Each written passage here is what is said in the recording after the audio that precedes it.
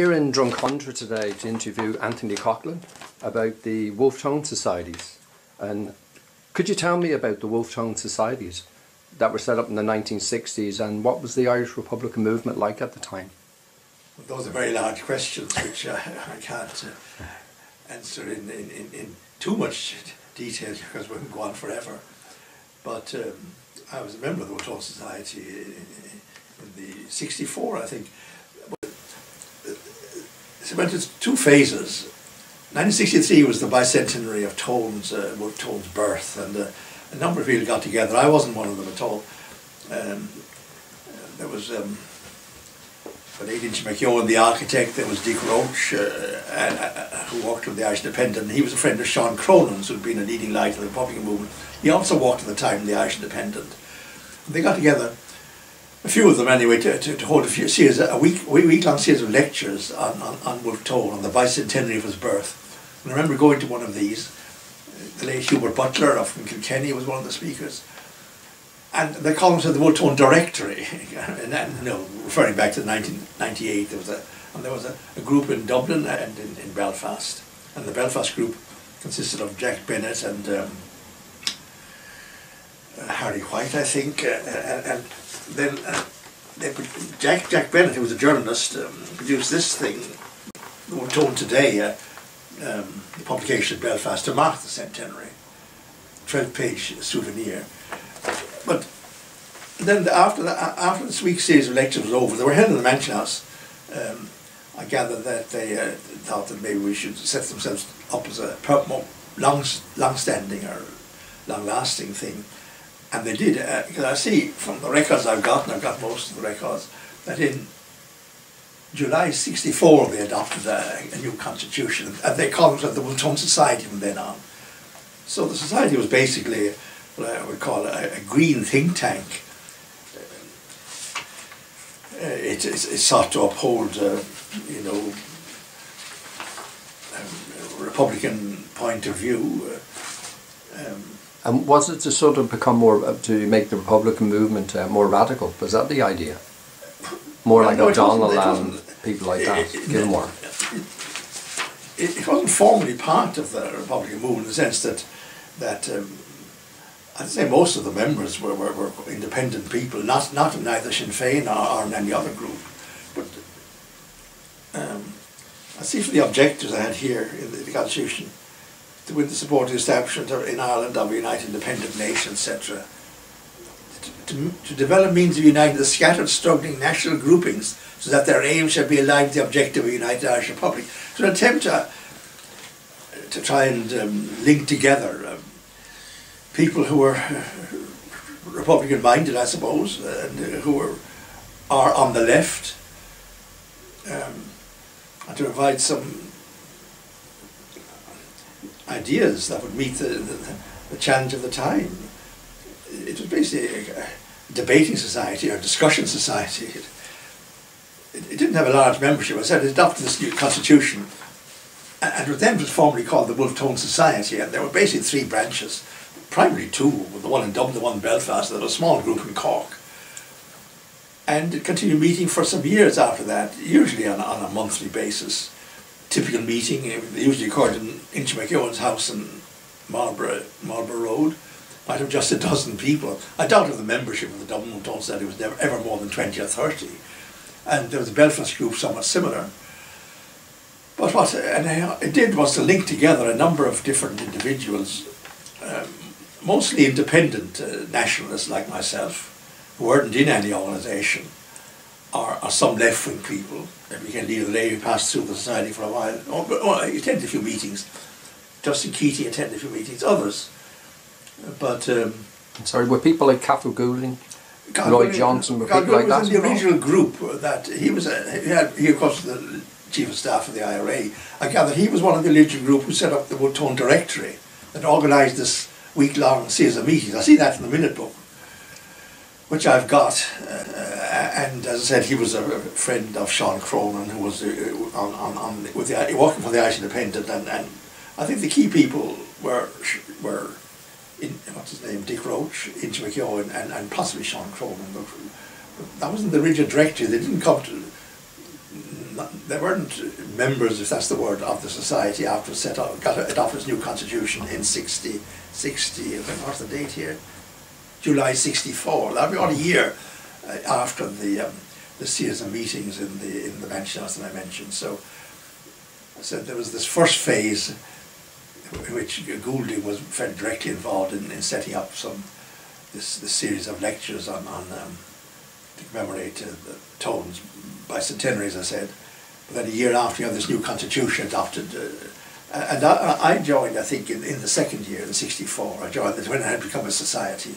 I became a member of it, and I became assistant secretary. I think I loaned out the day assistant secretary in '65. Yes. And could you tell me about some of the people involved, like people like, is it Fred Heatley? Well, Fred Heatley was a member of the Belfast Society. Okay. The leading person, I suppose one of the key people in Belfast was Jack Bennett, who was a journalist in the Belfast Telegraph, a Protestant background.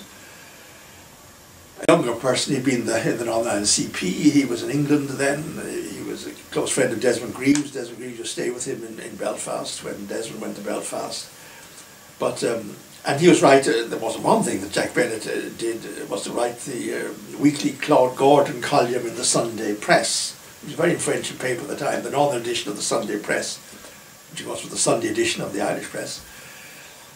And under his the name Claude Gordon, he wrote this very full column, almost half a page usually, with a lot of influence on nationalist thinking, I think, during the 60s, which is, somebody should write a thesis about it. It's hard to measure the impact of that, but I have little doubt it had a fair amount of influence in encouraging people to take up the civil rights issues when those came on the scene in the middle and later 1960s. But Jack Bennett, as I said, was the editor, at least, of this Wolfe Tone.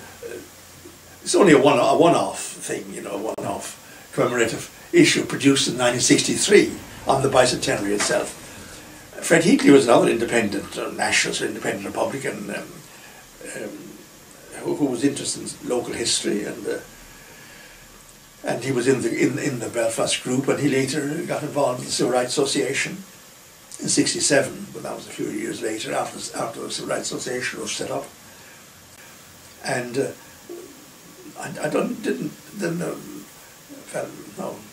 Professor Dolly, he was a chap in Queen's University. He was a kind of independent, liberal nationalist, I suppose.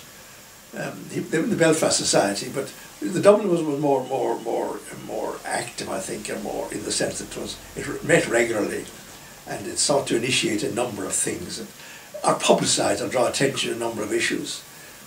I mean, they'd hold occasional public meetings on, for example, well, the thing I was particularly interested in was the proposed to have a free trade agreement with Britain. Remember, Ireland applied to join the EC in 1961, along with Britain, and then de Gaulle vetoed British and in effect Irish membership during the 60s, and then the thing was revived after Gaulle's death in '69, and then the application was revived in '71, and Britain and Ireland and Denmark joined the EC in '73. But '65 you had the Anglo-Irish Free Trade Agreement, which was a kind of initiative that Lemass and company initiated in the middle '60s, and some of us were very critical of the sudden lurch to free trade, and so the Wolfe Tone Society set up produced documentation critical of the Anglo-Irish Free Trade Agreement and held a couple of public meetings, for example. That was one thing they did. They supported a number of other initiatives like saving the Tailors' Hall, you know, which was the campaign to save the Tailors' Hall, which was eventually saved. They held public meetings on the Irish language. There was controversies about the Irish language. There was a group called the Irish Language Freedom Movement, which I remember we had some interaction with. And things like Dublin Housing Action Committee, would they support things like that? Well, I think they probably held a public meeting on housing and would have interacted with some people in the Housing Action Committee. And I suppose the most important, so in a sense what was, the Wolfe Tone Society consisted essentially of largely people who were unaligned, at least they're not organisationally involved in any of the public organisation. They weren't on Sinn Féin or the IRA. There would have been a few exceptions, but most of the members of the society would have been independent-minded floating kidneys, if you like, on nationalist or Republican outlook, but they were taking up issues which, and of course the commemorations of 1916, the 50th anniversary, that was 1966, and then there was the Connolly commemoration, centenary of Connolly's birth in 1968, and so these were, and then there was the support for the cooperative movement in the west of Ireland. You had Father McDyer in Glencollamkill setting up the cooperative movement there, and there was a support group in Dublin. Ethna Viney, for example, later married Michael Viney, the Irish Times journalist. She was in the Wolfe Tone Society for a period before she got married. So the society would try and encourage support in Dublin for these initiatives, but it was quite a modest group, and occasionally it had public meetings, but a debate or something, and then sometime in the middle 60s brought out an occasional bulletin which would circle to the media and to in nationalist, Republican or left-wing circles, so-called Tourish bulletin, and so basically it was seeking to encourage coming together, you might say, of Republicans and people on the left in the Labour Party or the Socialist or left-wing movement, Communist movement or whatever. But I suppose its general influence was that it encouraged the politicization of the Republicans at that time, but in the sense that, as you know, in the 1960s, the Republicans had ended the 1956-61 border campaign, and they were seeking to become more relevant, so the only way they could become relevant was to take up political issues, and the Wolfe Tone Society was quite independent, pioneered a number of issues, of which I suppose the one most relevant down here would have been the criticism of free trade and the Anglo-Irish Agreement, and later on the membership of the EEC. Of course, the Wolfe Tone Society was against the EEC right throughout. They said this was a dormant issue through much of the 60s, and then later on in the north of Ireland, in the civil rights movement, it encouraged the idea of taking up civil rights, and played a part in the genesis. The Belfast group particularly played a part in the genesis of the Civil Rights Association, and I was particularly interested in that because I'd been involved in the conversation in England. Was very much influenced by Desmond Greaves, who, in my opinion, was the person who first thought up the idea of a civil rights movement as the way to subvert unionist majoritarianism in the north of Ireland. And as you know, the conversation was agitating against these issues of discrimination against nationalists in Britain all during the 60s and indeed earlier. But I was Dublin correspondent for the Irish Democrat, which was the monthly paper of the association right throughout from 61 up until it ceased publication 40 years later. And I was her personal friend of Greaves, of course, and was pushing civil rights myself quite independently. I mean, I wasn't in either Sinn Féin or the IRA, but I was pushing civil rights as an issue through personal contact with some of the people that you mentioned Goulding, McGulla, Thomas McGulla, people like that, and of course the Belfast group helped to. In '67, there were a number of meetings which are fairly well known, which led to the foundation of the Civil Rights Association in January '67. The Northern Ireland Civil Rights Association, which was to some extent modelled on the British National Council for Civil Liberties, and had the novel idea, if not novel at the time, idea of if British rights were British citizens, if the people in the north were citizens of the United Kingdom, they should be treated the same as other citizens of the United Kingdom. And of course they weren't, because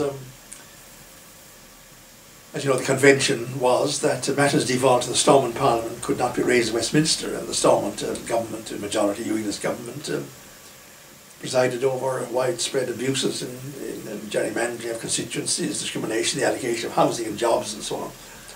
So the Civil Rights Association had an initial programme of, opposing those measures. And sorry, with the rise of the civil rights, was that sort of the end of the Wolfe Tone Societies then? Did most of them people come back to it? As I said, in the north of Ireland, the Belfast Wolfe Tone Society in particular, encouraged to some extent by myself and the Dubliners, because they interacted, was to take up civil rights and encourage the support, the fact that the Wolfe Tone Society had pushed it and encouraged the Republicans in the North to go along with the idea of a civil rights approach. And the first civil rights marches, there was some of the local Republicans stewarded the marches, for example, the Coughlan to Dungannon March, and so on. So that was a political initiative. There were other elements came together, of course, in setting up the Civil Rights Association. There were the radical, some of the left-wing trade unionists in Belfast.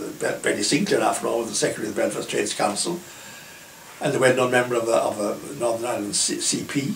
And then there were some workers in the Draftsmen's Union in the shipyard who also were they were generally on the left, and a Protestant background. They took up civil rights as well. So I think the Civil Rights Association was kind of coming together of the left-wing trade unionists on the one hand, and the politicising Republicans on the other, with various people who were neither one or the other, you know, John D. Stewart and Dolly and so on. That was in Belfast, but down the south, the main influence of the Wolfe Tone Society, I would say, was in its criticism initially of the Anglo-Irish Free Trade Agreement in 1965, and then its opposition to the move to join the EEC, which, as I said, was initiated in 1961, but became a live issue again in 1969 and culminated in the referendum in 1972, which led us to joining the EEC. And the Wolfe Tone Society said, the EEC is now going to go a big issue. This is from 1968-9 onward. So they set up a separate group, the Common Market Study Group. So it was some members of the Wolfe Tone Society set up this Common Market Study, also quite a modest little group, where it began producing argumentation and arguments against joining the EEC.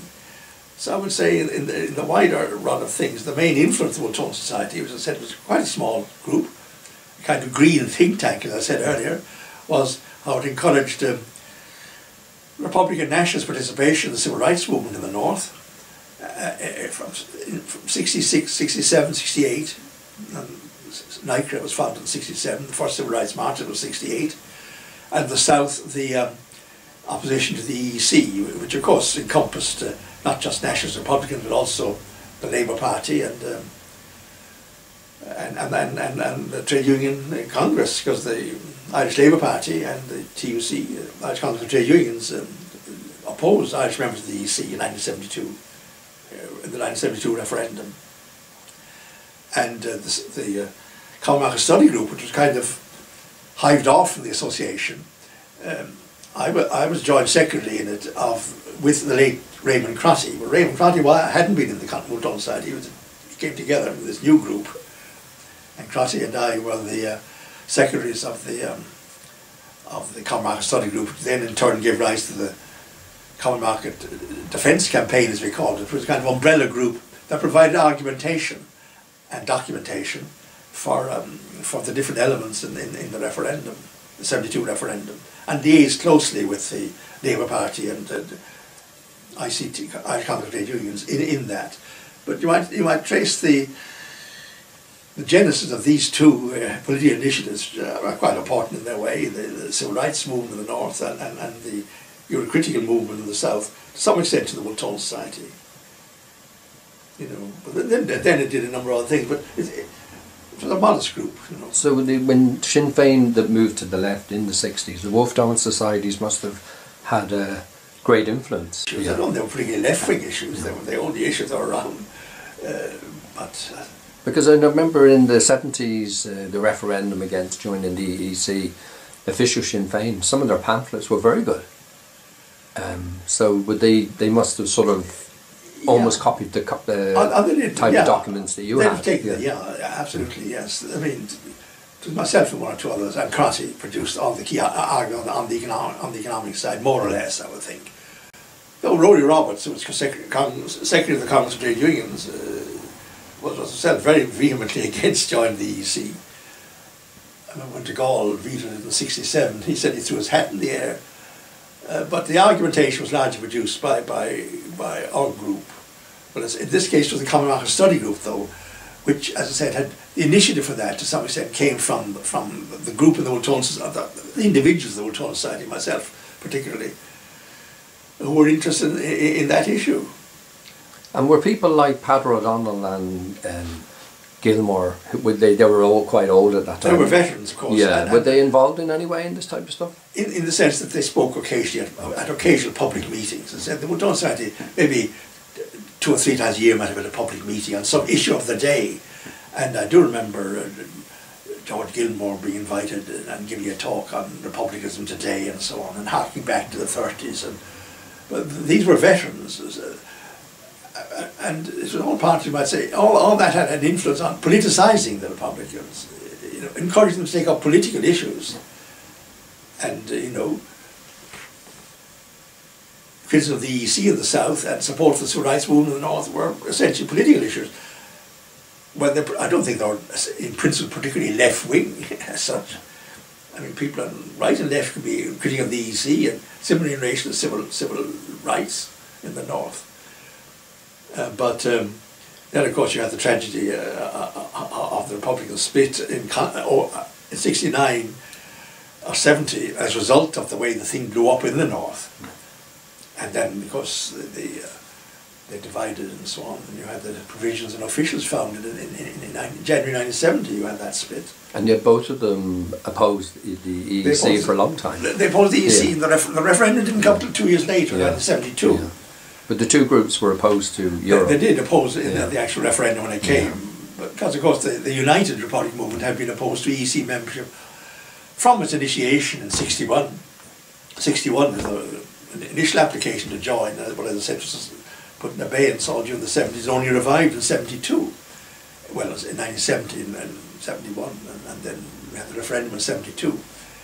But it wasn't a big issue during the 60s. What was perhaps an important issue down here was the Anglo-Irish Free Trade Agreement, which was meant to prepare this state, move the state towards the free trade, which of course was one of the concomitants of the EEC. But the Wolfe Tone Society there was the nearest analogy would be kind of something like the Fabian Society, which had a lot of influence with the Labour Party. There was quite small in number, the British Labour Party, I mean, in that it produced ideas, memoranda,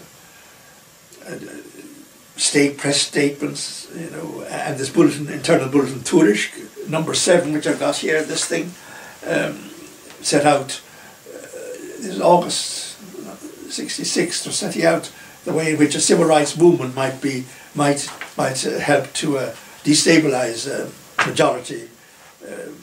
majoritarian unionism in the North. You know, which it did in the end. Did. Yeah.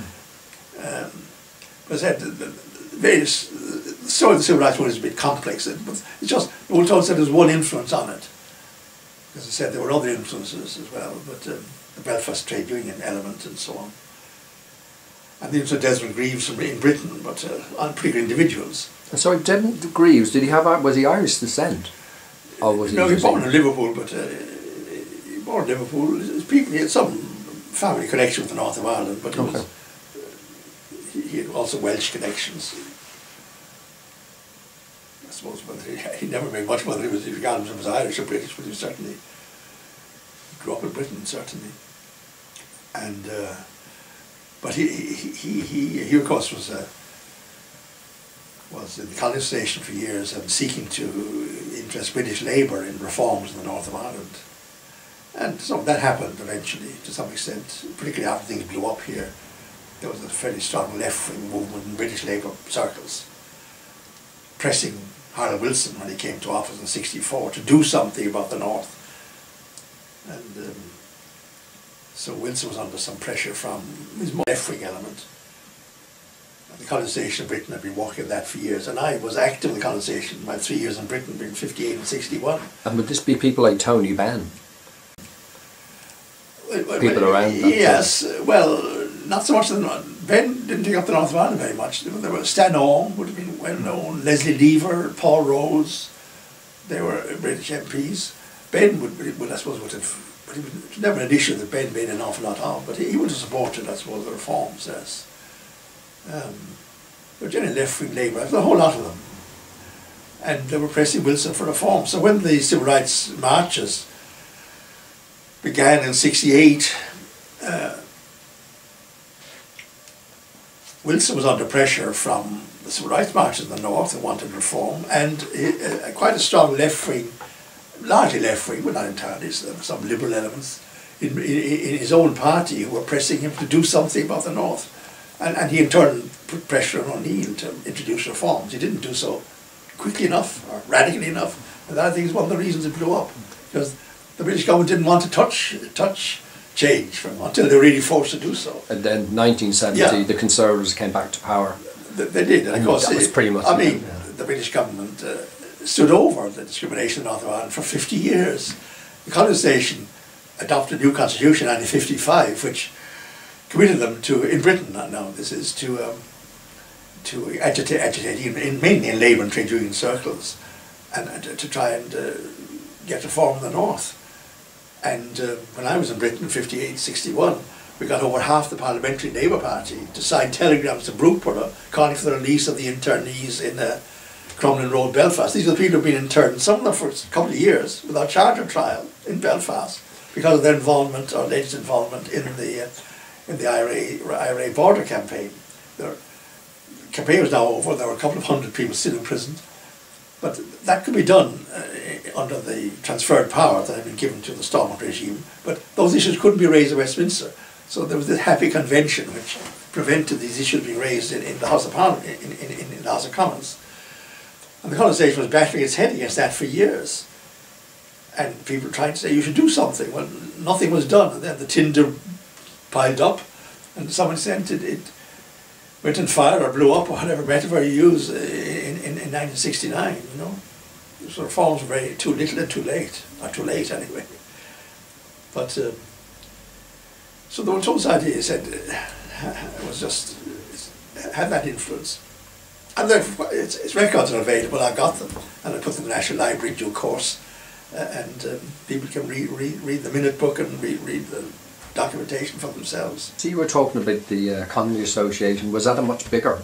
The association would have a few hundred members, but it had a newspaper, the Monthly Irish Democrat. And when I was in England, 58 to 61, the monthly sales would have been several thousand, and one occasion went up to 10,000. Modest, I suppose, but they were just sold entirely around the pubs in the Irish community. It did not. Smiths, the booksellers, didn't take it. You know, it was sold around the pubs by committed people. And the Irish Democrat, which was files available online and so on, it had quite a bit of influence in encouraging conversation groups to lobby their MPs or raise issues in their trade unions about the North. I mentioned earlier that in '61 the association organised these telegrams to Lord Brookborough, signed by over half the parliamentary Labour Party. Eventually signed them, urging the release of the internees. This was in '61, 6 or 7 years before anything happened in the North. Anything blew up in the North of Ireland itself.